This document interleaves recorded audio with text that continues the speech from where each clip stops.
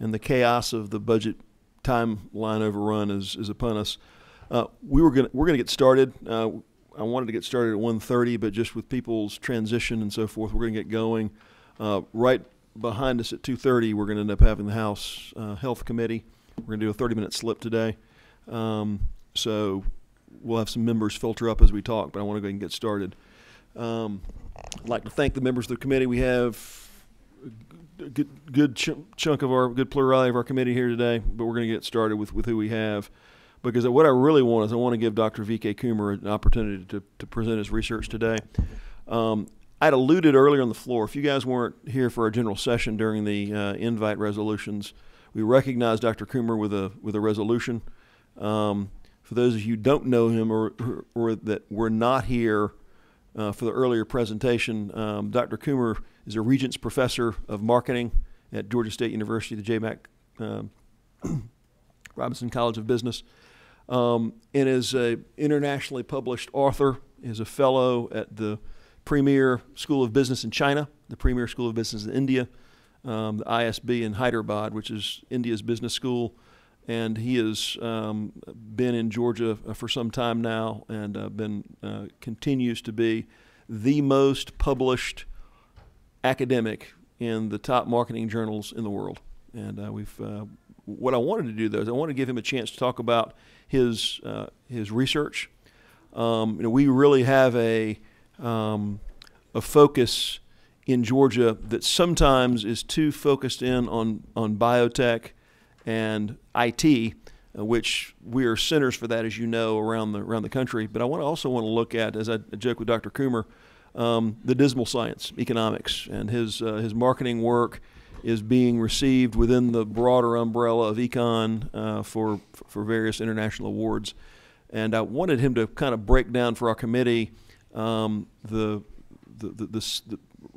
of put in layman's terms the research he and his team of about 25 researchers and staff members at Georgia State are involved in that sometimes we wouldn't see because they may be in academic journals. But let's have Dr. Coomer translate that which is cutting edge, bleeding edge marketing research for people who are policymakers in ways that we can help make that even more relevant in our communities. So with that, Dr. Coomer, thank you so much for being with our committee today. Chairman Setzler and the members of the Science and Technology Committee and the audience, thank you so much for giving me the opportunity to share our vision, our journey in creating new knowledge, especially in the state of Georgia. And so what I've done is put together a presentation. It covers 4 aspects of it. The first aspect is about our center. What does our center do? Why a center is necessary for us to accomplish what we are doing? And second is, what are the innovations that come about in the center that you see, select case studies. Then the whole innovations are couched, or the foundation for that is a custom evaluation theory, which is our unique contribution where so many Nobel Prize winning theories have been proposed for valuing stocks, but none of those principles hold good for valuing customers. And today, every company wants to value the customers, whether they are most valuable or least valuable or somewhat valuable. So how do they measure the value? So you need a theory for that. So we are the ones who developed this theory, and it just got published in this month's Journal of Marketing. And I'll share with you what the theory is. And then finally, the thought leadership at our center. Exactly, like so far as a cumulative body of knowledge, what have we created? So just to go with our vision of our center, in simple terms, we just want to be unique in the world in producing knowledge that all others have said it's not possible to solve. That's the challenge we take. So how do we take up the challenge? Many companies, CEOs, CMOs come to us and say, I have this problem. For example, one of the Fortune 500 companies in Atlanta, they send out a lot of direct marketing communications. And they had 2 types of communication that they send. One is like, if you do business with us, you get a lot of discounts. Another type of communication they sent to their clients was that we will take care of your business. We will grow with you. We'll make sure that you make money. So relationship building.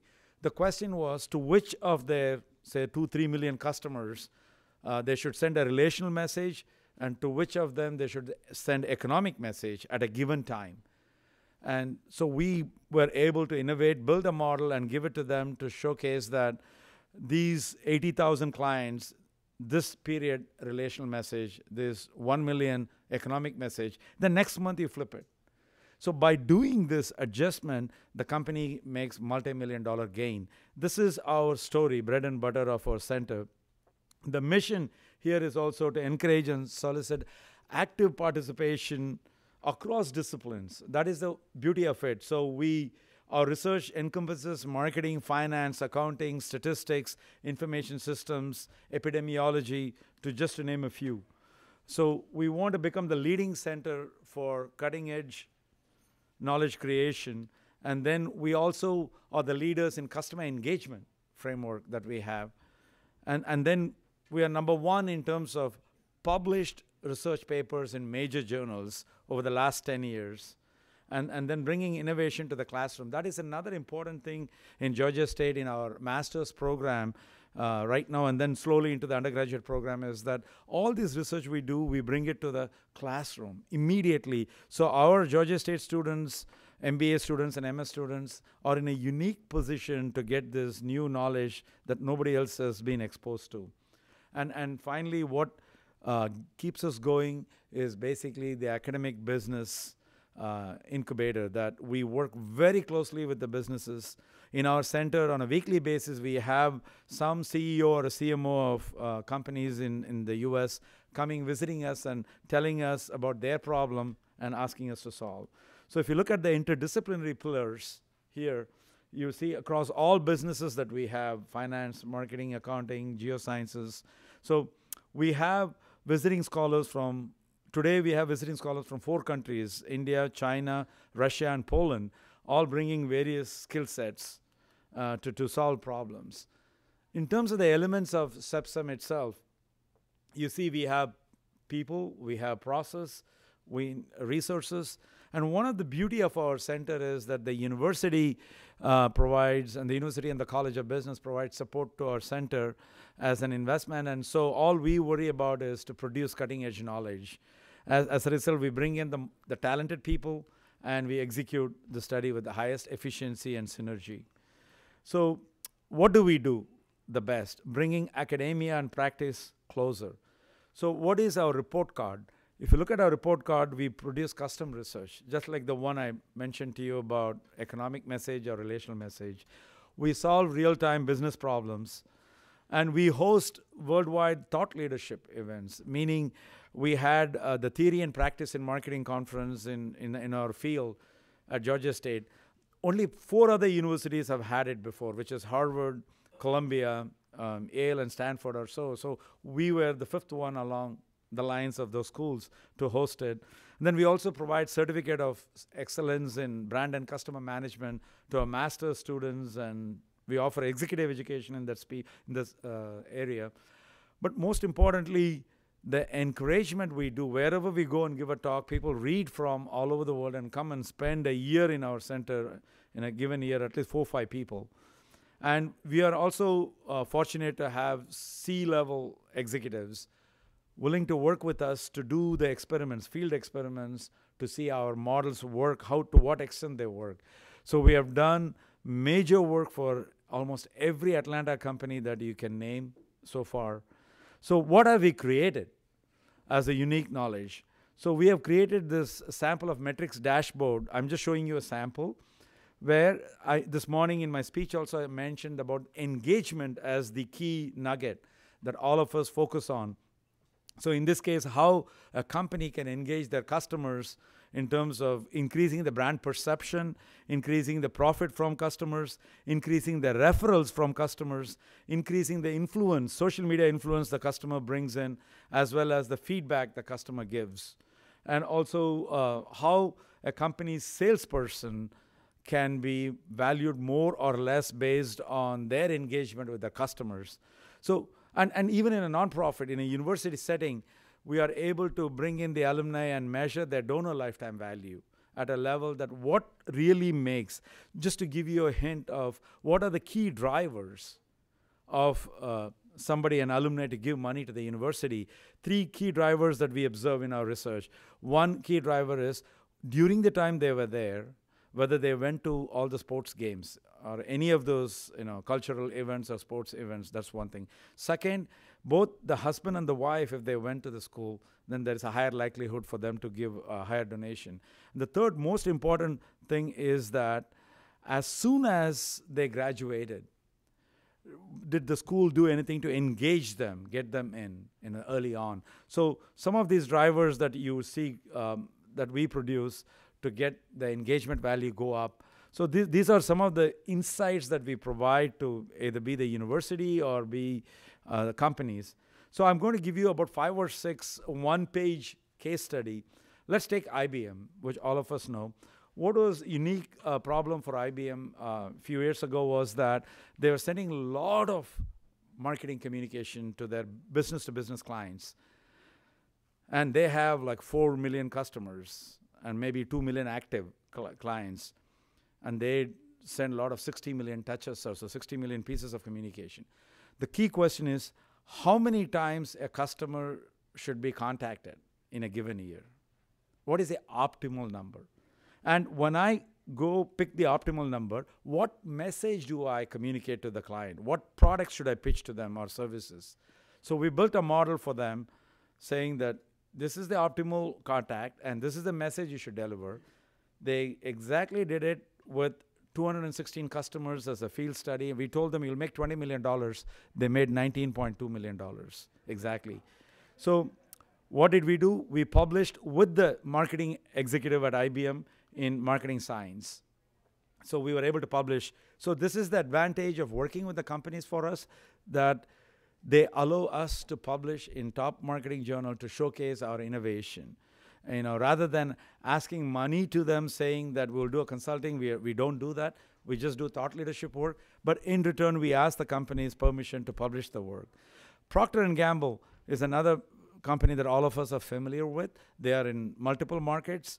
In India, they had a unique problem. They are in the multiple product categories. In the detergent product category, they had entered in year 2000, and they decreased the price over a 5-year period to increase the sales. They went going down. They started decreasing the price every year.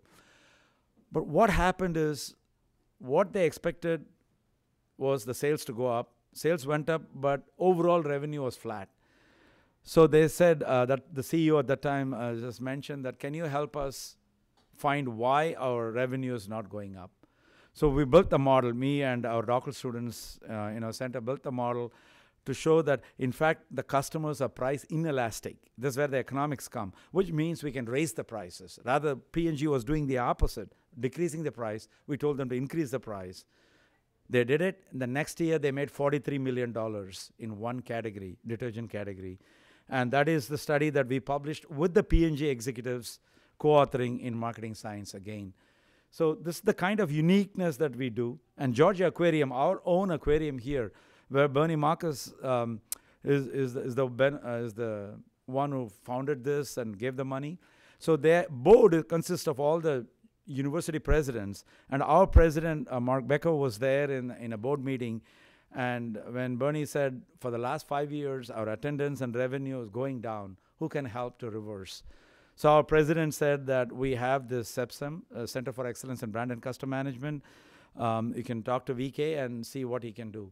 They came, the CEO and the CMO came to our center. We spoke.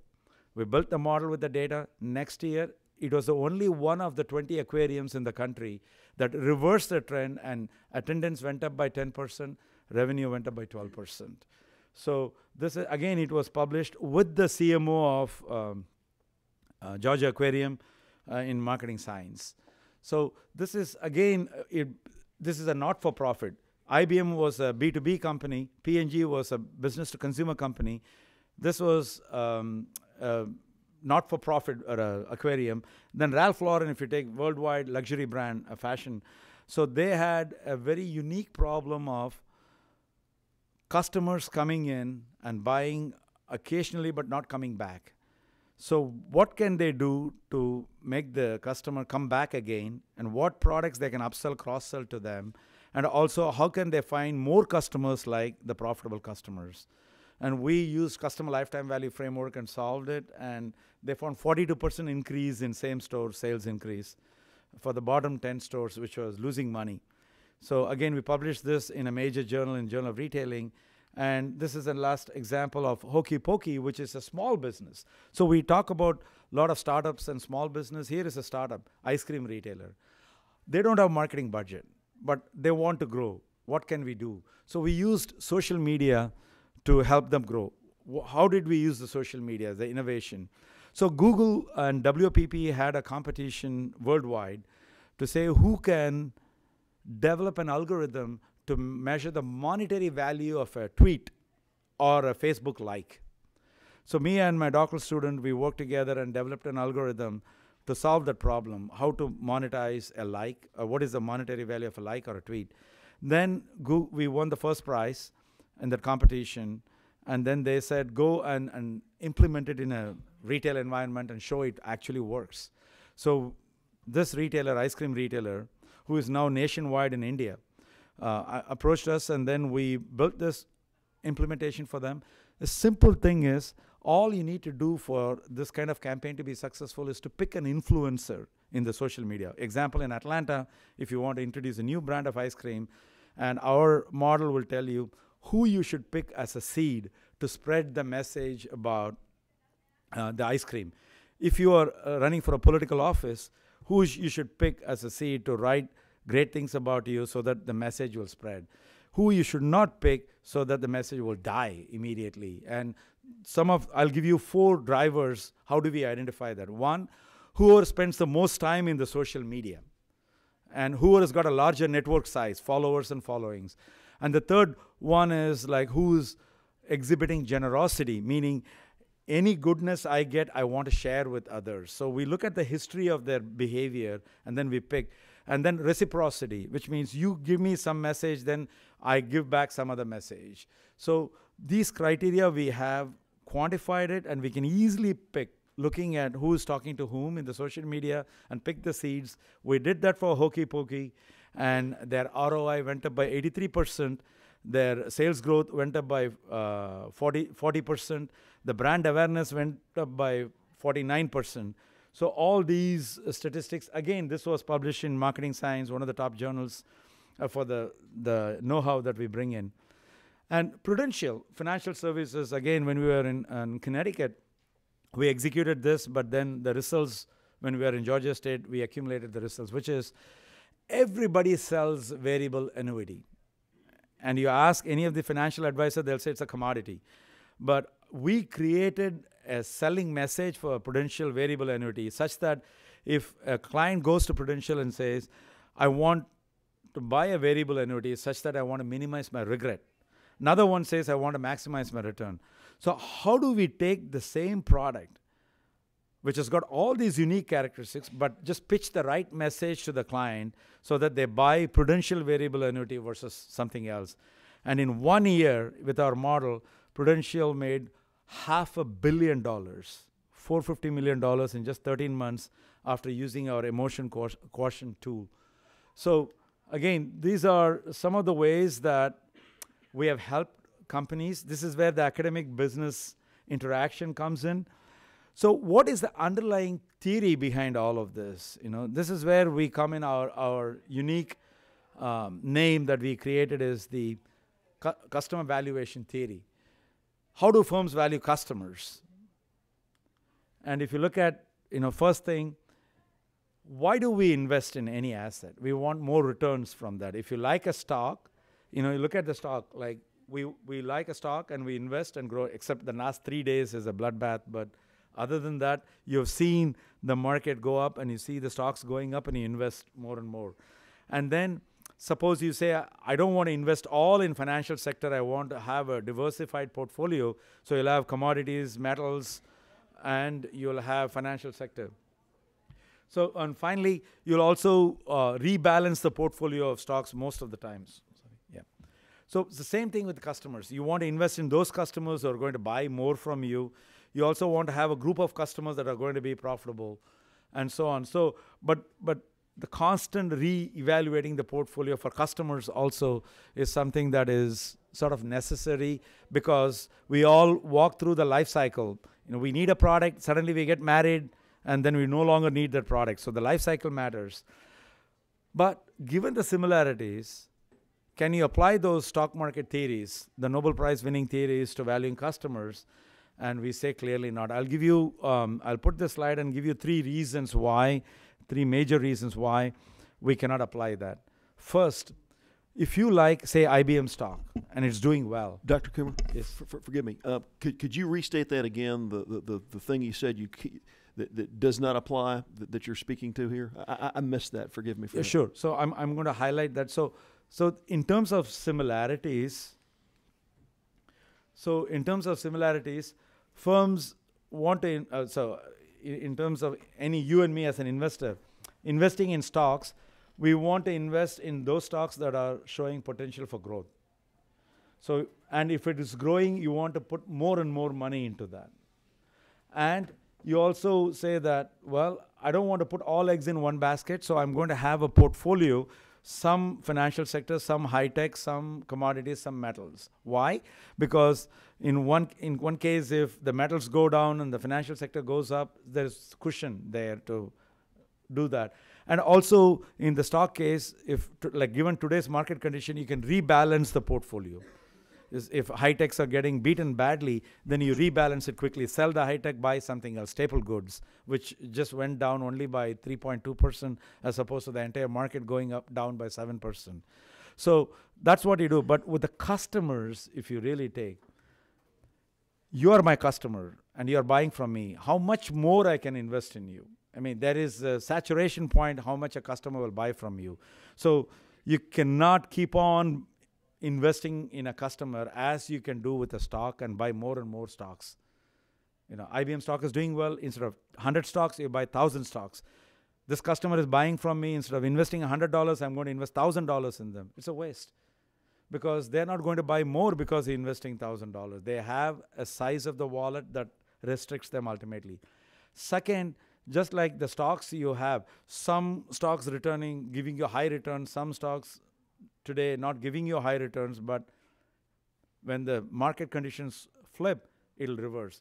But with respect to customers, no company would say, let me have a profitable customer and let me have a portfolio of a lost customer. Maybe next cycle something happens, the loss will become profitable will become loss. On balance, I'm okay. Doesn't happen. Every company wants only profitable customers. So again, that is a second deviation. Third, just like at any instant, you can rebalance the portfolio of stocks. You can sell today and buy another stock. You cannot fire a customer today and then pick another customer tomorrow. You need to build a relationship with the customers to make them buy.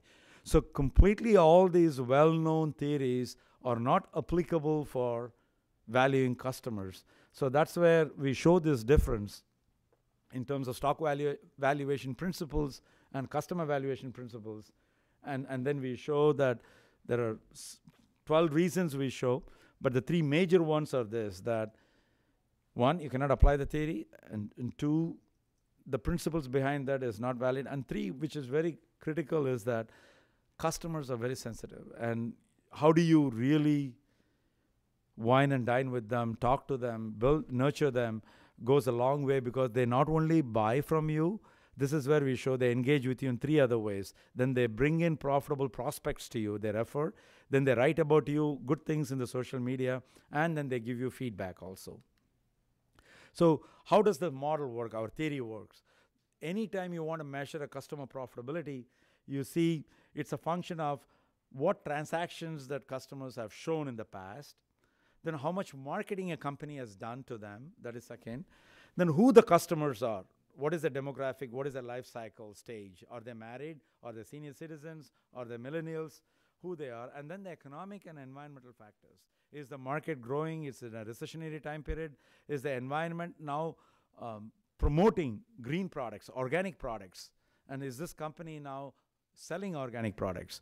Today there was a very nice article about when you should buy organic products and for what categories you should buy organic products. We all jump in and go and buy it. And that article talks about, look at and ask one question: which products probably they would put pesticides to treat? And if you have the answer, those are the ones you need to buy organic. Rest, don't waste money in organic. So clearly there are guidelines given. So we look at all those principles, the environment, economic, and build a model to predict customer profitability. How accurate is our model? When we built this model 17 years ago, our model accuracy was 50%.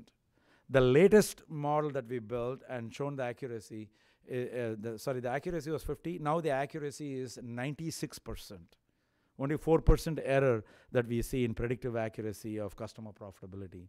So it's come up to that high percentage. So what is this theory, which just got published in Journal of Marketing January issue? It's got 3 components. And this theory was needed because stock valuation theory didn't work. And this theory says that first component, the direct economic value contribution. In layman's term, how much profit you give me through your purchases. The second, the depth of this direct economic contribution. What is the depth? Suppose you're going to Kroger and buying few items. So what can Kroger do to extract more things from them? They can say, well, we also have a travel agency inside. We also have a bank inside. We also have lottery tickets that you can buy. We also have a cafeteria inside that. So they can upsell, cross-sell, and do a lot more things to extract value from you. But are all customers amenable for that? So this theory guides you in terms of which types of customers you can extract more value, which types of customers you won't be able to extract more value, and so on. And then the third principle is the breadth of this indirect economic contribution, which is something very crucial. The breadth is, if you don't buy from me as a Kroger customer, that's okay. But will you tell your neighbors to come and buy from Kroger? Will you write about me in Facebook saying shopping at Kroger is awesome or shopping at Publix is great? So what can you do to spread the word? And finally, come to our store. What can we do to improve the atmosphere here? They get feedback. So all these things, and many companies have formal mechanism, like Best Buy has got a blue label strategy, which is you don't find a product there, you can go and customize there and create this product in Best Buy, bluelabel.com. Those companies that provide this opportunity are doing exceedingly well based on this customer valuation theoretical framework. And why this theory is necessary? What are the requirements for companies? Let's ask. First requirement for companies are they want to value customers as assets. Second requirement is they need to manage the customers as a portfolio. Why portfolio? Some customers will need more investment. Some customers will need fewer investment. Why is that more and less? There's a very beautiful explanation there. Just imagine you and your wife or your girlfriend, and you tell your girlfriend, sorry, honey, I cannot take you out for dinner tonight. In 2 different situations, one girlfriend would say, go to hell, I'm leaving you and going. Another one will say, no problem, I'm all yours, I'll wait whenever you have the time. What is the mechanism that explains that? And the mechanism that explains that is the strength of the relationship. Are you in the acquaintance stage? Are you in the well-developed dating stage? Are you in the happily married state? Are you in a divorce state? What is the strength of the relationship state? Without asking them, the couple, based on the transaction behavior between the firm and the customer, our models, we are able to say the strength of the relationship. If the strength is very strong between the firm and the customer, we tell the firm, you don't have to send so much of marketing messages to them. Just 1 or 2 is sufficient. They will understand. They are in love with you. So that is what it is. Managing portfolio of customers is which customers need more hand-holding, which customers need less of it. So that is the second requirement for companies. And third is, how do I grow this customer? How do I started dating, then I moved in with this customer, with this girlfriend, and then I married her. So this step by step, how do I do this? What does it take between a firm and a customer? That's the analogy. So if you take the theory, the 3 principles of the theory, the direct economic contribution, the depth of the direct economic contribution, and the breadth of the indirect economic contribution with the 3 requirements of the company, you see a beautiful 9 cell, 3 by 3, where customer lifetime value is a metric that we developed, helps to value customers as assets from the first theoretical principle, which is what is the direct economic value contribution. Then the second metric is that create a portfolio of customers of all high value customers I want. And then how do I nurture them? I want to build relationship with these profitable customers. And you see the second set of things, which is the depth. How do I extract more value from the customer? For that, I need to understand what products they are buying, what is the next best product they are likely to buy, and so on. And then I need to put them in segments. Like if you talk about Home Depot, who are all the people buying in lumber and plumberware and electrical items? Then what other things, home and garden, I can sell to them? Are there specific households that I can sell home and garden? Are there specific households that I can sell garden furniture and pots and pans, seeds, nursery items? We can easily identify based on this. This is the beauty of it. Today, knowing the sequence of products, what products you have bought so far, in what order you have bought, and in what time intervals you have bought, and what the value of these items you have bought in the past, with 4 pieces of information, we can predict with 87% accuracy what is the next best product we can sell to you. So this is very unique that we have done, and this is possible to implement using the interaction strategy. And finally, where we are today is the engagement, which is the breadth of the indirect economic. If you cannot buy from me, I'm not going to hate you. There was a time Sprint fired customers in August 2007, 1,000 customers because they are not profitable. But today we'll ask that one other additional question. Even though you are not profitable for me, are you able to bring in through referrals or through social media influence or through feedback more money for me? And if the answer is yes, I won't fire you. So this is the engagement concept that we bring in. So this is the link that we have created, very unique, never been done before. And this is the opportunity that we got to present. I got to present twice in Stockholm School of Economics in December 2014 and December 2014 and December 2015. Twice. And then I've been fortunate to write this as one body of knowledge and published it now in Journal of Marketing. That is basically, and if you ask me, does it work? We have implemented in almost virtually all the industries. If you see there, we have insurance, catalog mailing, high-tech, airlines, internet retail, hospitality, telecom. Virtually every industry that you see, we have been able to implement this. And just us, or is there need for this in the marketplace? That is something everybody asks. Just because you developed a theory and you want to just bring it to companies, that's not necessarily true.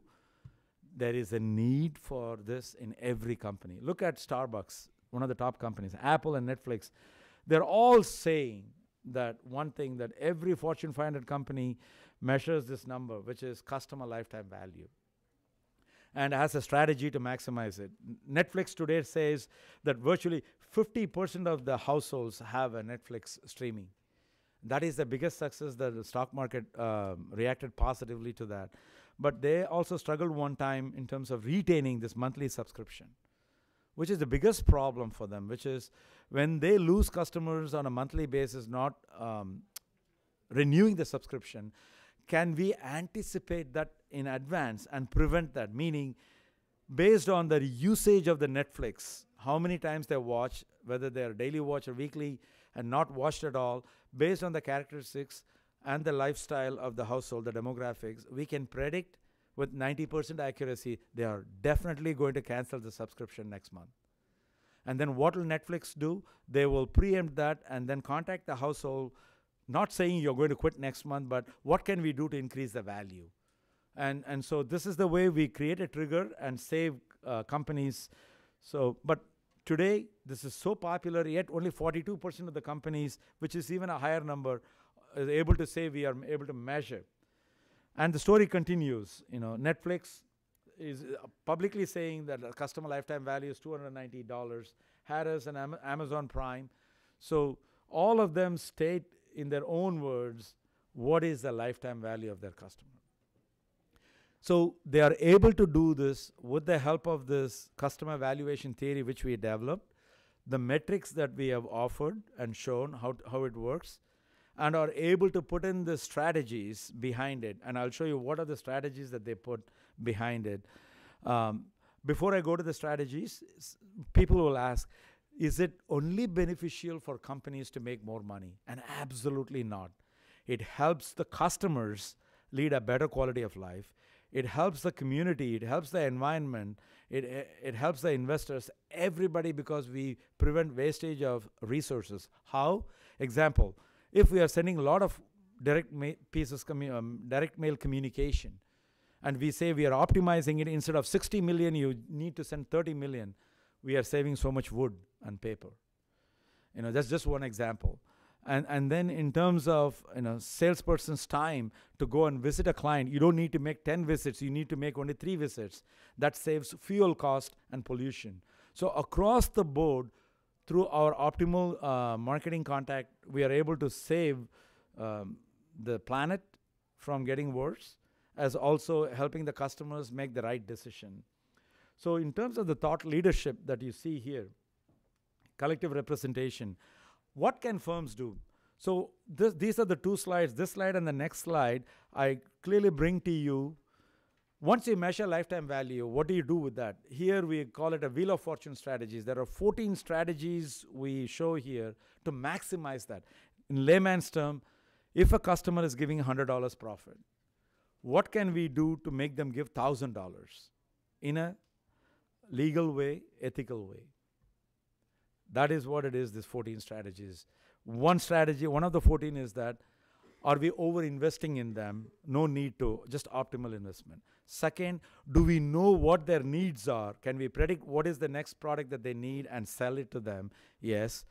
Third, or they're coming to the store and buying it. How do we make it easy for them? Make them a multi-channel shopper. Expose them to your website.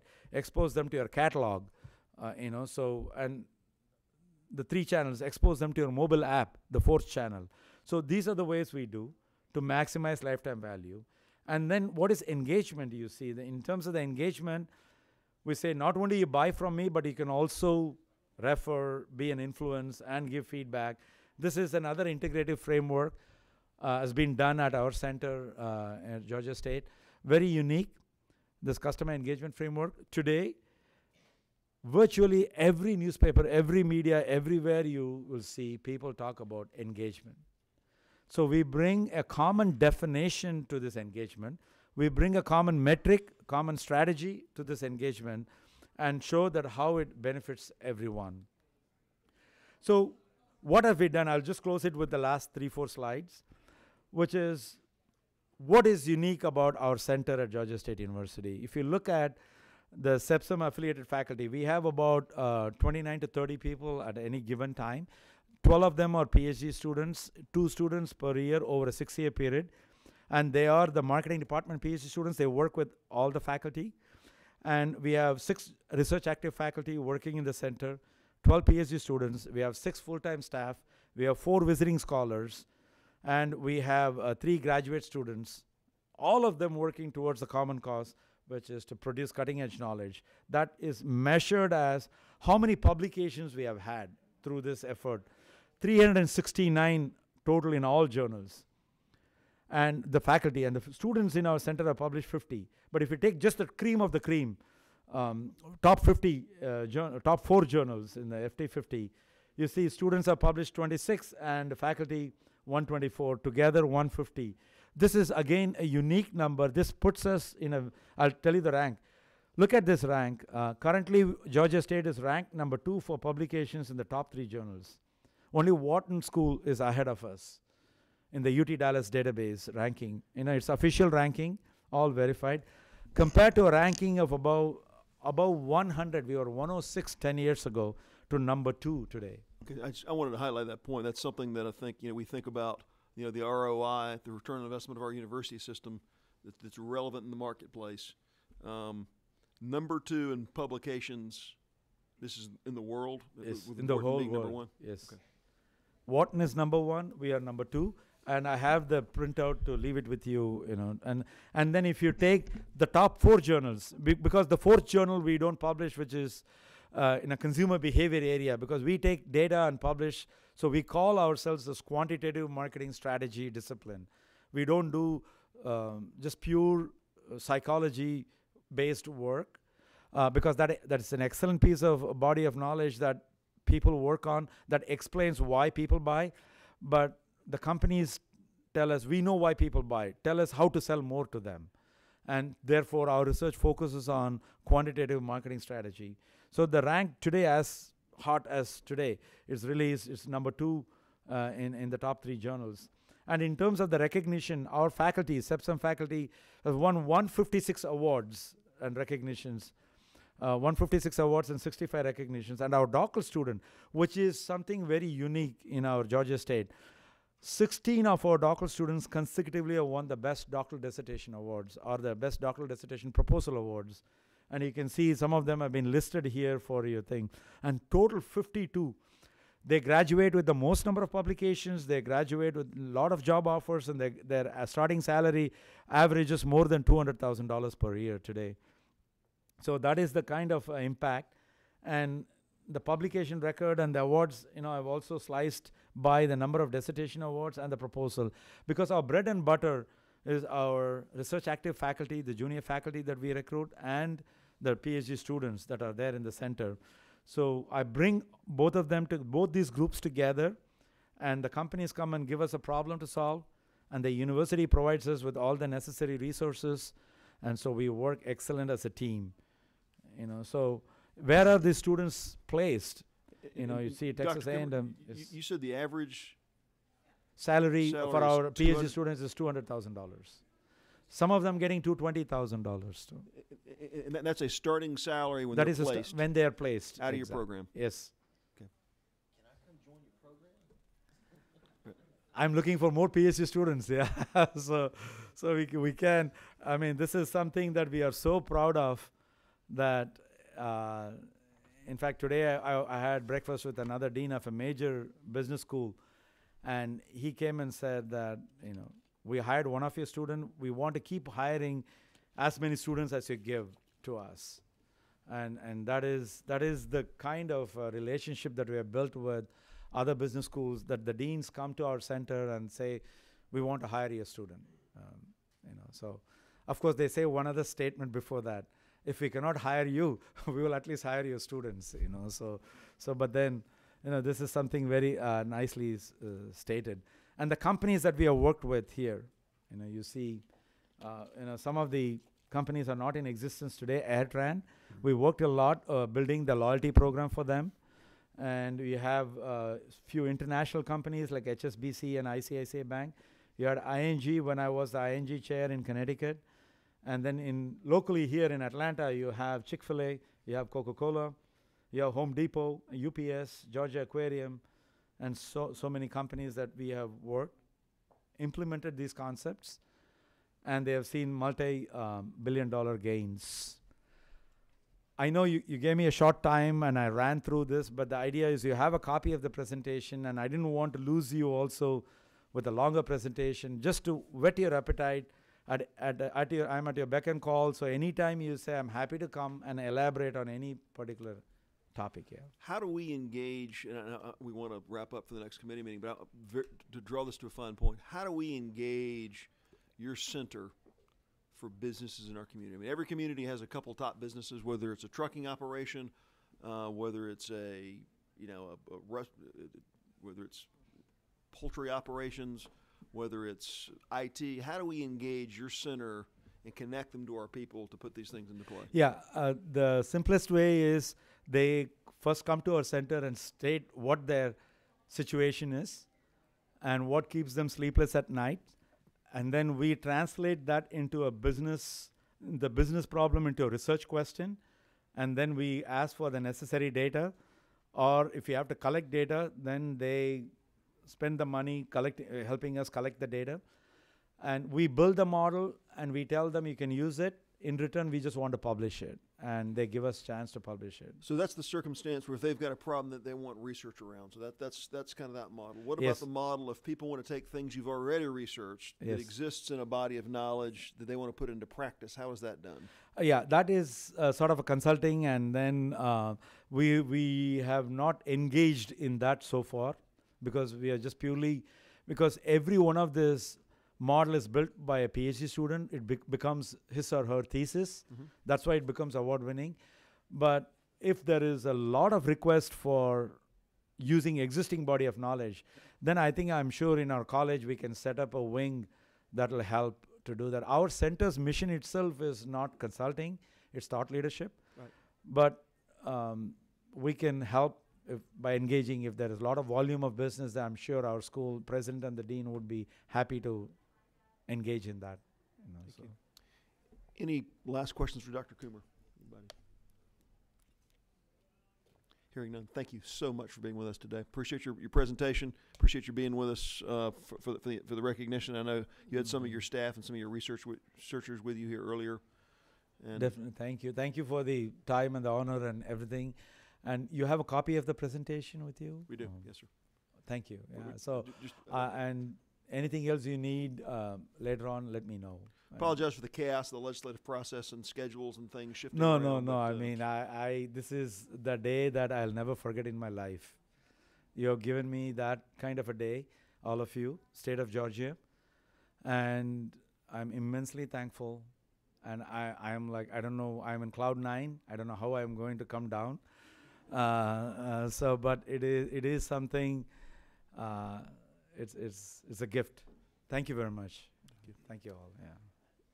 And with that, appreciate everybody being here with us today. A lot of folks were here. Follow up with Dr. Kumar after for questions if you have them, and we stand adjourned.